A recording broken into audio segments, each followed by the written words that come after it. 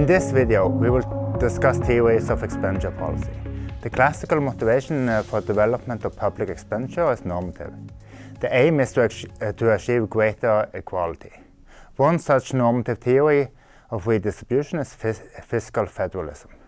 Because the lower level of government are constrained with respect to macroeconomic policymaking, the central level should have the responsibility for stabilization. For example, by smoothing demand over the economic cycle. Local governments should focus on providing public services and redistribute income locally, in line with the particular political preferences of their constituency. The theory of fiscal federalism maintains that if the central government were to take over the responsibility of local governments, there would be a loss of welfare as constituent-specific tailor-made policies would be replaced with one uniform expenditure level that would be suboptimal to all. Now, critics of fiscal federalism argue that decentralized public expenditure might have negative externalities. Locally funded public goods in one area might be consumed by people living in another area. Differences in local level taxation and spending might also lead to tax competition in areas in order to attract business. A perhaps equally important worry is that fiscal decentralization means that the burden of providing for universal public services fall disproportionately on poor areas. To counter this, the central level in a federal system should use the central budget to reduce regional inequalities as well as individual level income inequalities. We can also use positive theories to explain expenditure policies. Here the starting point is that in a democracy, majority decision-making results in a transfer of resources from the minority to the majority. As there are more citizens on low income than on high income, one might expect progressive taxation and extensive welfare program for the poor.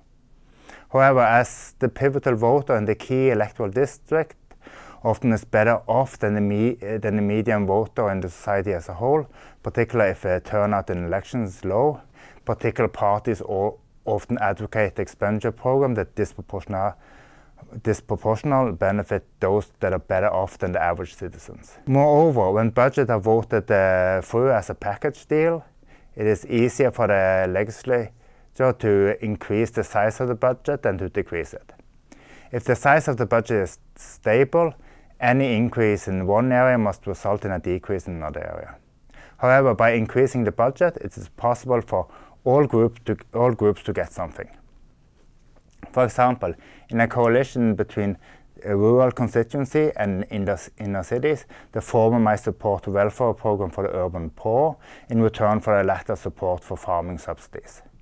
Such vote trading will increase the level of public expenditure and risk increasing the public deficit. There are, however, institutional mechanisms that can restrict budgetary expansion. First, balanced budget rule prevent the expenditure from increasing without simultaneously raising income. So if revenue can't be increased, changes in the budget can only occur by reallocating spending from one budget post, which benefits one group of citizens, to another budget post that benefits another group. Second, high threshold, for example, unanimity for adopting the budget means that it's easier to prevent funds being diverted from one group. However, high majority threshold also make it easier for everyone to extract something from the budget in return for their support. As a result of such institutional constraints, all legislators can demand that contributions made to the budget by their supporters are fully compensated.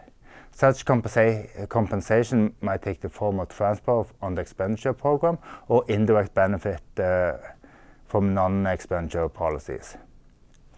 The insights from Olsen are also relevant here. The benefit from the budget tend to go to concentrated group while the costs are diffused. The direct support that farmers get from the EU budget far outweigh the added cost to taxpayers and consumers. Also, actors that lack resources or information are underrepresented in the policy process.